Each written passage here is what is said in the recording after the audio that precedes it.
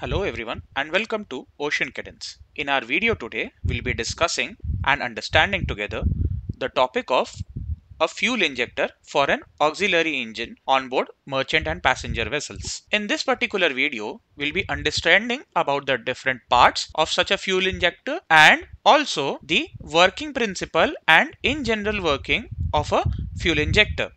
So let us start. As we all know that a fuel injector along with a fuel pump is basically the heart of any marine diesel engine, may it be used for propulsion or for power generation, and hence the fuel injector needs to be very carefully studied, understood, and also very adequately maintained in the manufacturer's prescribed condition to make sure that your engine is always running in a healthy state. This ensures not only operational tidiness but also goes as far as to ensure environmental compliances, navigational safety, and almost everything that you can think about while you are on board.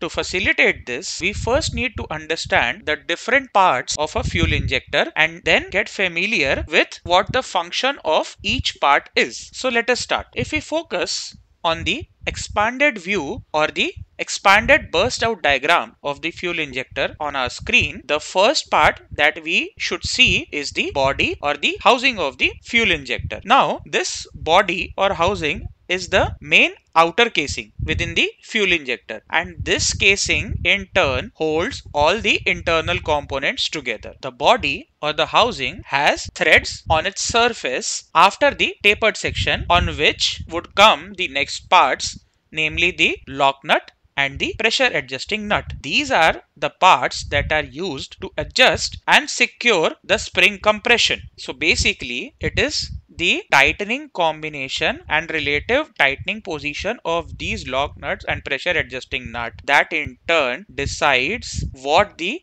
injector's opening pressure is, and that is how we know that the pressure adjusting nut controls the injector opening pressure.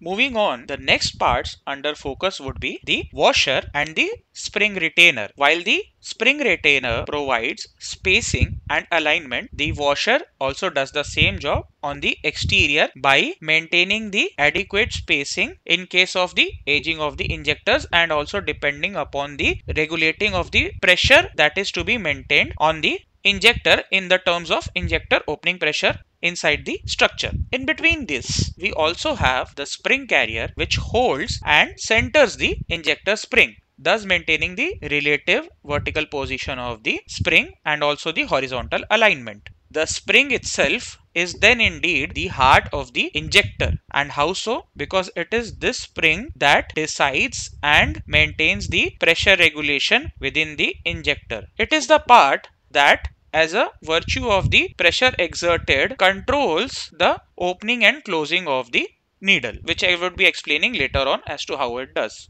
The spring retainer, the locating pins, and the spacer keep the spring and the needle in place and also ensure the precision of the movement of the needle with relation to the compressor pressure exerted by the spring. The needle in itself is the part that lifts to allow the fuel injection into the combustion chamber, and the nozzle is the precision component through which the fuel passes upon the lifting of the needle and gets atomized into very fine particles or a fine mist upon passage through the fine holes of the nozzle, thereby making it easy and practical for these particles to combust within the combustion chamber. At last, the cap nut is the bottom part that seals the assembly from the bottom and also keeps the nozzle secured and in turn in place. The entire assembly also has in final a washer, which is usually a copper washer and is prescribed by the manufacturer or basically provided by the manufacturer,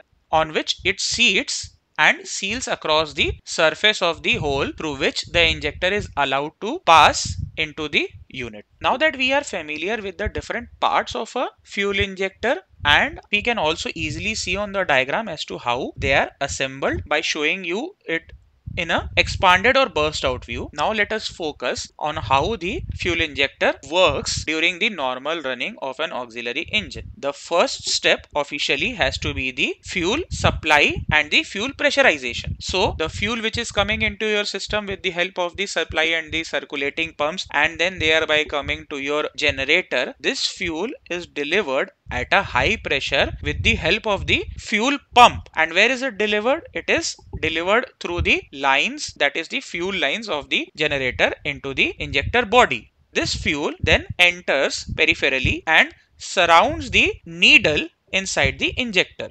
So basically, through the peripheral passage or through the area surrounding the needle, it goes and thereby awaits on the surface of the needle across which it is seated. And then it is very important to understand that now that the fuel is there with this pressure buildup, the needle initially is held tightly against the nozzle with the help of spring force. So basically right now your needle is closed. What does this ensure? It ensures that initially no fuel drips into your combustion chamber or into your cylinder space until the proper pressure buildup is guaranteed. And also, by not allowing the fuel to pass through until it reaches up to the desired pressure, it simplifies the process of pressure buildup with the help of the fuel pump and through restriction in the flow passage. So basically this is how also we ensure that the fuel which is being sent into the unit is properly or adequately pressurized and is also adequately optimized by passing through the nozzle holes. Now, as the pressure keeps on building up and it rises, obviously it would act on the shoulder or the tapered area of the needle, and thus once the fuel pressure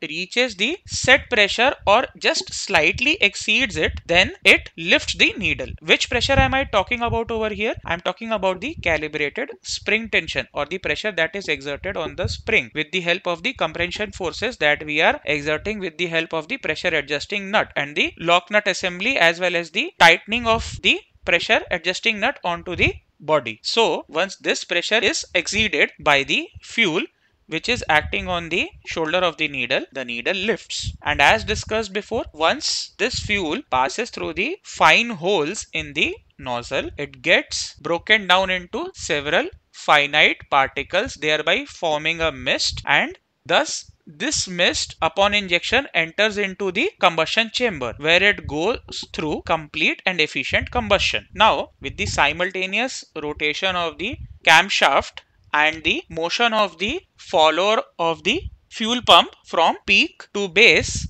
the simultaneous pressure inside the fuel injector would drop. That is, the pressure at which the fuel is existing inside the injector would drop, and thereby the reseating of the needle would take place. The reseating would take place because of the spring force, as we have already discussed before, which is as a virtue of the pressure that we are exerting with the help of tightening of the nut while assembling. And once the needle seats, then it would instantaneously stop injecting and also avoid any further dribbling of the injector. That means any untoward entry of fuel into the unit would be stopped. This also helps us to understand why we always insist or why we always have to ensure that the needle and the nozzle have to be replaced as a pair, and there should never be any cross usage in terms of an old needle or a new nozzle or vice versa.